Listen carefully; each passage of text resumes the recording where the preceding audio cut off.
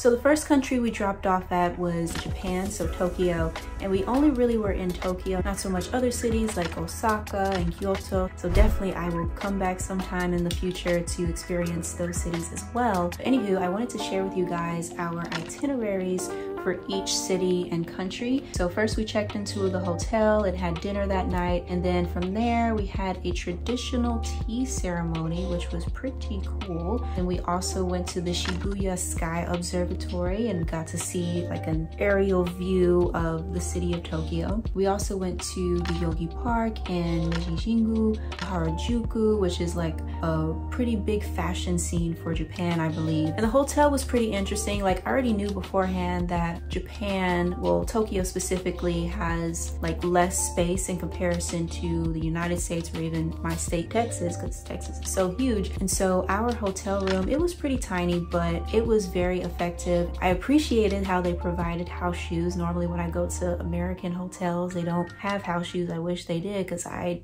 do not walk on floors without house shoes at all. We were actually just in time for cherry blossom season, and I had no idea that it was so short. But yeah, it was so beautiful. And one of the things we got to do, I seen on the itinerary, was to wear traditional Japanese kimonos. Like we actually got to choose which design, which kimono that we wanted. And I knew beforehand that I wanted something purple, and I found just the right one for me, and it was so beautiful. And it also came with like shoes to wear, traditional shoes. One thing I kind of had to do with the kimono was to change my breathing style, because since it wraps so tightly around like this area and I breathe a certain way, I had to adjust that so I could, you know, be comfortable. And also with the tea ceremony that we did, so we were making matcha tea, and that was actually my very first time having matcha. Like I never even had it in the States, and it was pretty good.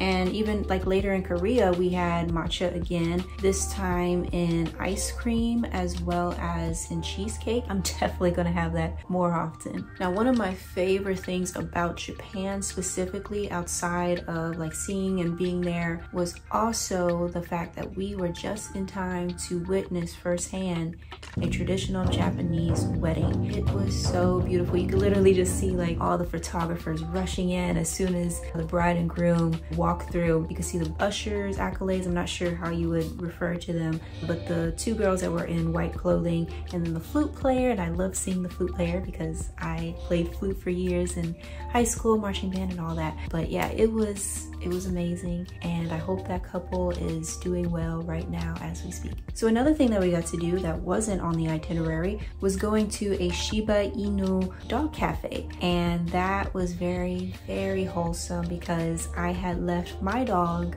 all the way miles and miles away back home in Texas. He was at my parents' house during that time, ripping up the doors and walls. There's so many scratches. I'm so sorry, Mom and Dad. But anywho, I needed that because I really missed my son. And with this dog cafe, we actually had to reserve for it because it was really popular. When you get in there, you have about 30 minutes to visit the dogs, but then after that you got to get out because there's so many people in rotation. But yeah, that was nice. And another thing I really liked about Japan with their airports and overall transportation systems, like with their bullet trains, was how accessible they were with their languages. Like over the intercom, you would hear things being said in not only Japanese, but also English and Mandarin Chinese and Korean. You don't really see that in the States as much.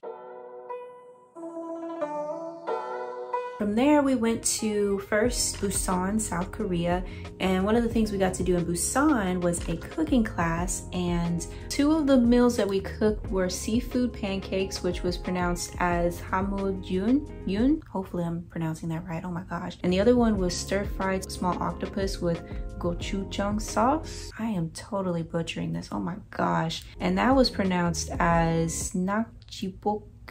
Oh my gosh, I need to be fluent in Korean and Japanese. This is ridiculous. See, that is one thing that this trip has motivated me. It has motivated me to really take learning these languages seriously. Like I already know a lot of phrases after watching, you know, years and years of Korean dramas and animes and all that, but I still don't feel very confident pronouncing it myself. But anywho, the cooking class was so much fun. It was very educational as well. So the person who was teaching us, fun fact about her, so she actually did, I believe, undergrad or maybe graduate school in Texas, where I am also based. So we made that connection there. And she was really great about teaching the history of a lot of traditional Korean foods and ingredients. Another thing we did in Korea was surfing, and that was actually my very first time really getting into the ocean. I mean, just a couple of weeks prior, I had been in Corpus Christi for a girls trip with some of my friends, so we went to the beach, but I only got like my lower body in the water. I didn't get like my whole face and,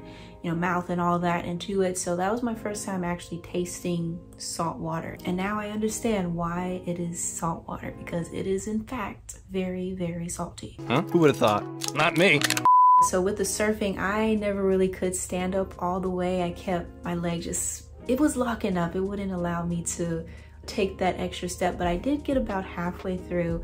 Now, the person that I was traveling with, she did a lot better than me. So Amber, if you're watching this, you did wonderful. Another one of the excursions specifically for South Korea, both in Busan and Seoul, was going to some of their universities, like their top schools. And that was really nice because, you know, as an education content creator, it was pretty interesting to see how their schools function in comparison to the United States. And honestly, there were a lot of similarities. Of course, I didn't really get to experience what it's like inside the actual classroom. I was just more so, you know, touring the exterior of the campus and some of the interior, like their libraries and public places, but not so much the classroom. And so I can't really speak on that. That's not my experience with this. But anywho, with those campus tours, so for Busan, we had a group of students who specialize in being tour guides for their university.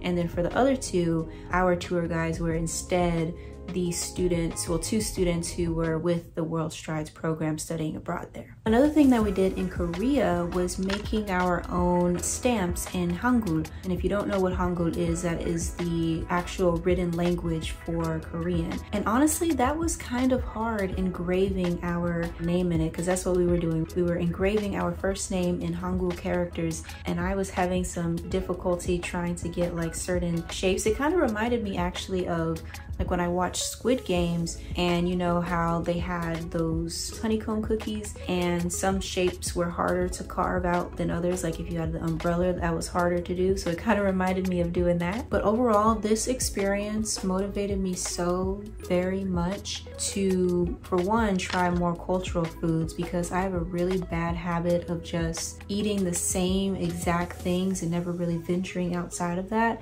So after experiencing the meals in Japan and Korea and just how great they were, like, oh my gosh, send me back right now. I just need to try more foods outside of my own culture or outside of typical American food. Anywho, that's all for today's video. Make sure you go to my bio link and also follow me on my other socials such as TikTok and Instagram. And I also created a travel diary, a digital travel diary, detailing my experiences in both countries. So if you want access to that, simply DM me on Instagram with this keyword and I will send you it. It's a PDF, free to use, free to reference to if you want to, you know, share with your parent, being like, hey, I want to travel abroad, here's her experience. Because some people might want to read something as opposed to watching a video, different learning styles, right?